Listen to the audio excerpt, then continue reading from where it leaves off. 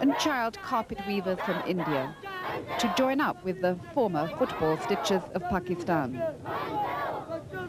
Sialkot, the world's football manufacturing capital, was once the symbol of child exploitation in Asia, and it was considered fitting that the children of the Global March should take a symbolic stand here. The children are on their way to lobby the International Labour Organization in Geneva with a plea to bring in laws which would stop the enslavement of children and guarantee them the privilege of education. Sialkot claims it's a model town in this respect. Its politicians and industrialists have tackled the problem head-on and are actively banning child labour from the area. And they say their experience should be seen as an example throughout the developing world. But how much of this is just posturing and so much hot air? The town does indeed give the impression of model working conditions.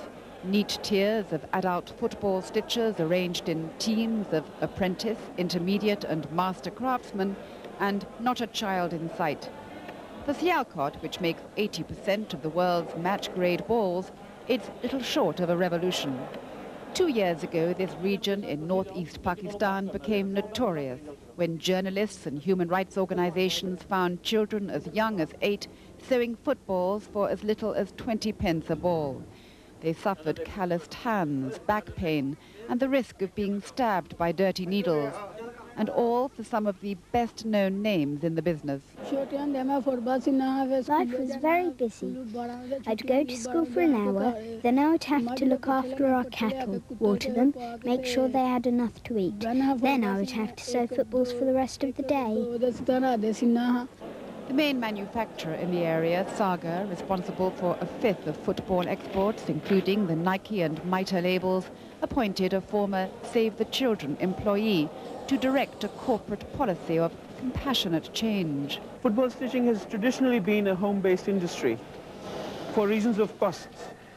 But in the past few years, we recognized that it was not safe having football stitched in homes where we could have children participate in the labor force.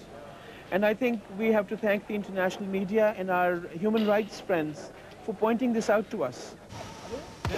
Responding to consumer outrage, the main manufacturers and even the International Football Federation said they wouldn't tolerate the idea that children in Pakistan were suffering to provide the means of leisure for the West. Children had to be laid off, and all football production was to be an adult-only activity. The situation here in Sialkot has without doubt improved dramatically over the last 2 years.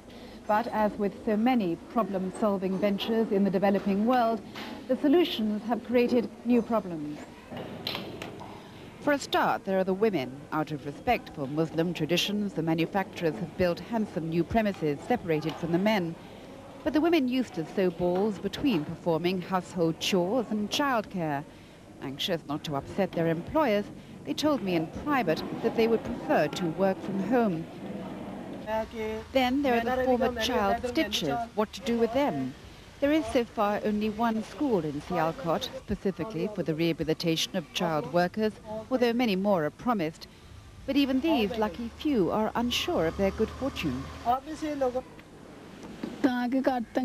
want to earn money for my parents. If I don't work, they'll have to borrow money to feed us, and then they will get into debt. By Pakistani standards, these children are privileged. Only the rich can normally afford to send their children to good schools. But the trouble is, the parents of child football stitchers are not rich, which is why their children were required to sew footballs in the first place. If children can't sew footballs, they're likely to go to a surgical instrument workshop. These children inhale metal dust, damage their hands, and sit in cramped and crippling positions.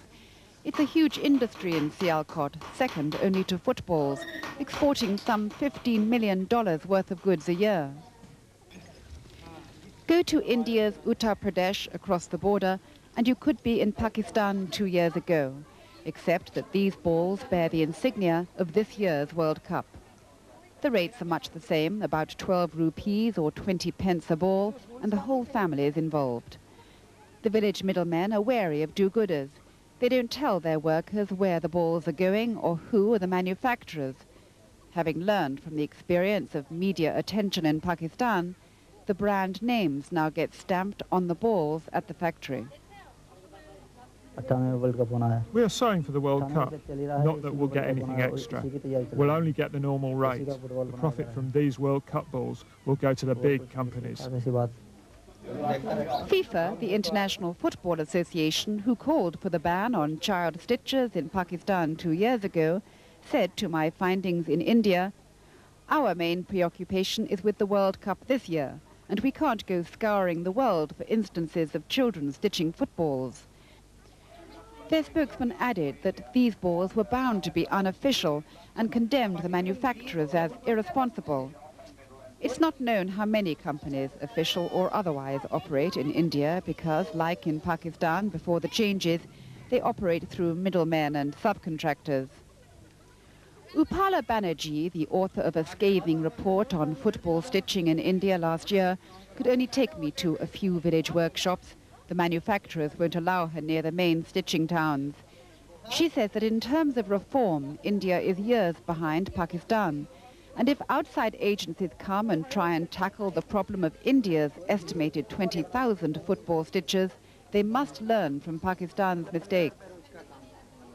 A total ban on child labor in sports goods in India would not be a very welcome initiative for the very simple reason that children in India work especially in sports goods. I'm not talking about other sport industries like, say, carpet industry. That's a very hazardous form of child labor. But, say, children in sports goods, not hazardous. I've seen children stitching football. But as long as they go to school, come back, stitch 2 or 3 footballs, and supplement their parents' income. And more importantly, it would force them into going into more hazardous forms of child labor and be more exploited in return. In Pakistan, it's surgical instruments. Here in India, it's working in the tanneries.